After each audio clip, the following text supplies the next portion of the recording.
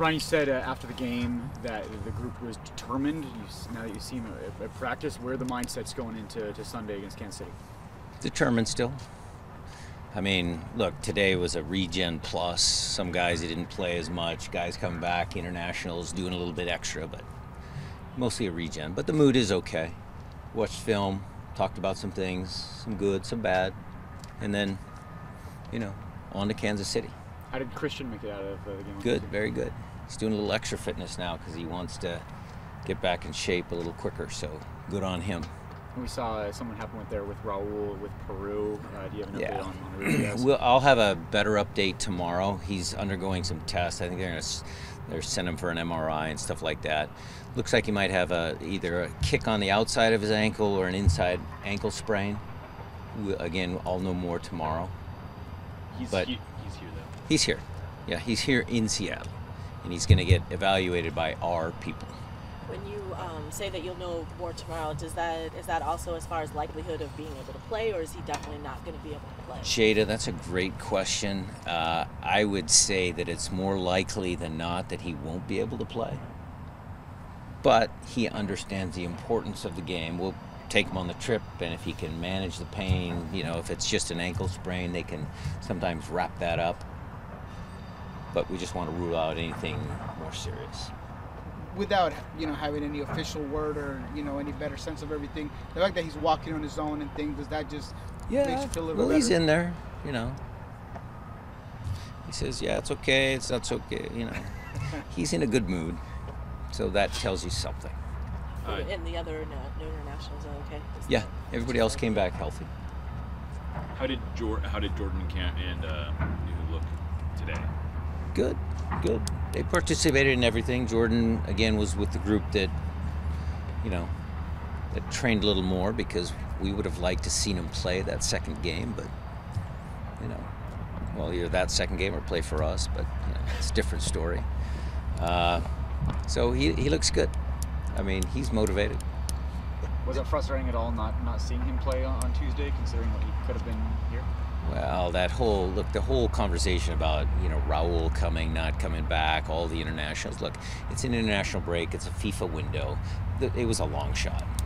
And look, specifically in Raúl's case, I mean, that was that coach's first camp.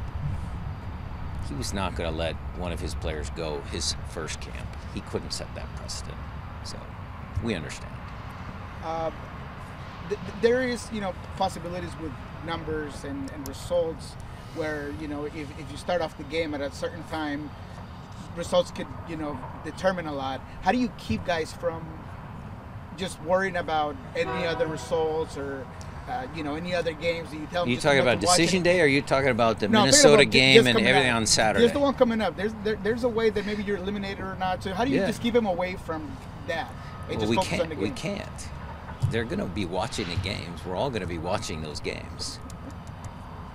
So, yeah, we'll know a little bit ahead of time what our fate is. Hopefully it's good.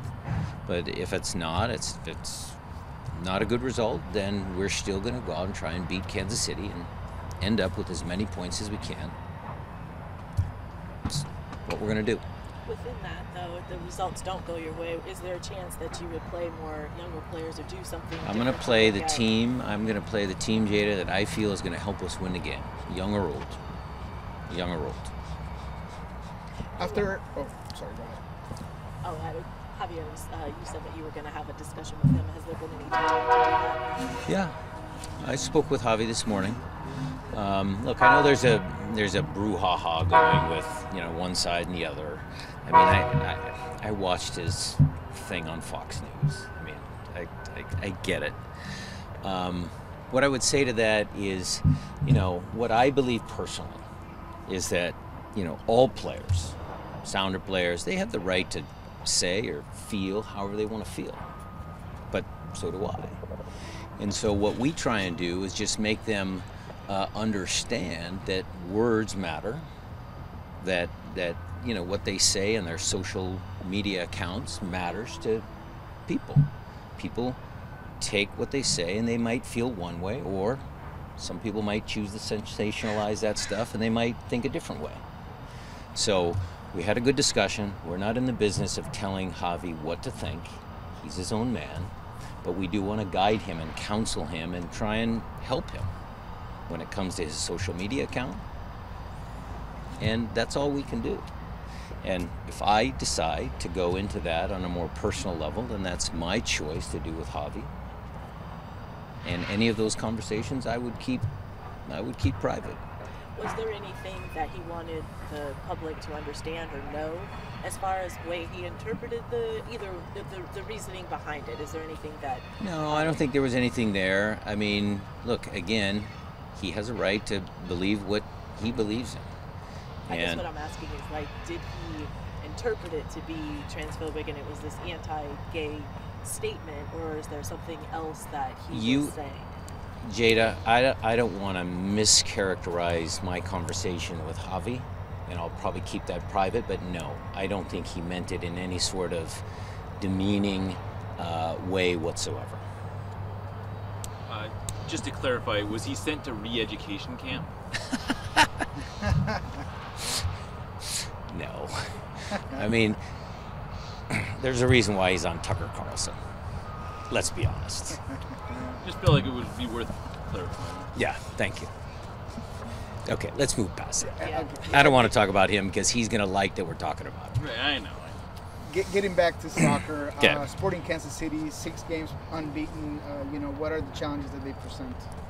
Well, again, they've kind of righted the ship a little bit because, look, they're out of the playoffs, but they had a little resurgence there late, so it'll be a tough squad. Peter is a demanding coach. He'll make sure that his pride, the pride of that organization, the players' individual pride is on the line against us. I know they'd love to knock us out of the playoffs.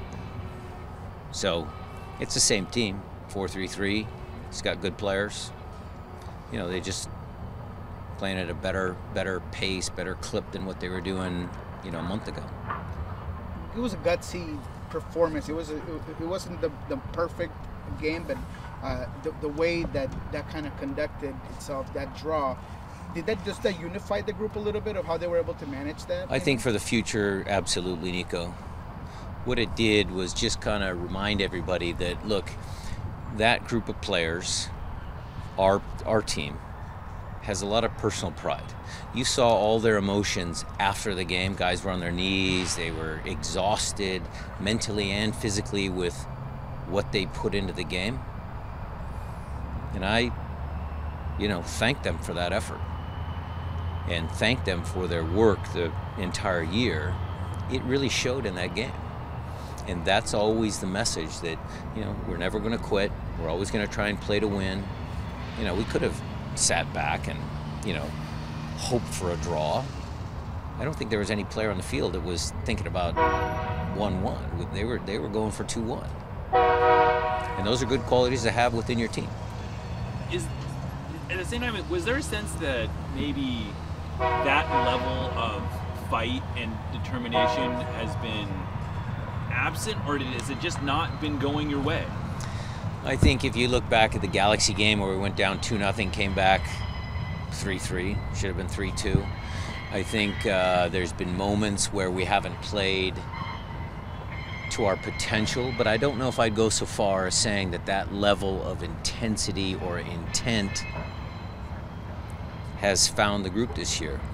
When I look back on the season, Jeremiah, it's some of the games like, that early game against San Jose I keep bringing up. We're 3-1 and maybe, there we put on cruise control because we're thinking about CCL. Well, what if we had those 3 points? Those are the types of games that I think about. That one was frustrating. How much did CCL then factor into where you're at right now? Looking back, well, we're not going to use excuses, Jackson. We're way past that. What I learned from this experience, from this year, what we've learned as a coaching staff, is that the one thing I wish I would have done was a little bit earlier. I talked about reducing the volume and increasing the intensity after what was an emotional high, and I think I should have started that a month earlier. Really getting them to really get back at it, but shorter doses, because they looked tired, they looked fatigued in some of those games because of the physical output, because of the Champions League. And so that's what I'm going to take out of this year, regardless of whether we make the playoffs or not. It's a learning curve for us. You mentioned the San Jose game. Others have mentioned the Orlando game. Is that kind of on that same Well, Orlando level? was, the effort in Orlando, that was more soccer mistakes, I think. We're up 2-0. We got to be able to close that out, Jada. That's a little bit different. I thought we took our foot off the gas in that San Jose game. In the month of September, you've been wearing the gold tie for Kick Childhood Cancer. What does that cause mean to you personally? Well, Christine does a great Zach Scott fan club is her Twitter handle. Christine always does a great job of a very worthy cause. And her daughter, her experiences, she's a go-getter. And she sends me reminder emails, and I appreciate it very much. She even bought me that tie, and it's been good to me. The tie's been good to me. It's been good luck. So it is personal, because Christine and Zach, they do a good job, and Roger and all the guys that started that way back when. I mean, there's a lot of good people behind that. And the fact that a lot of your players do things with that stuff, Yeah. Private Glassy Babies and Kellen Rose. Again, shows some of the character of some of the players that we have on the team.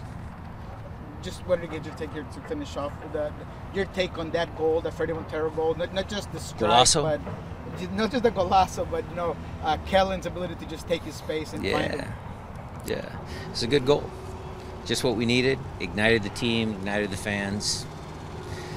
Classic Freddie. Yes. But Nico, he looks.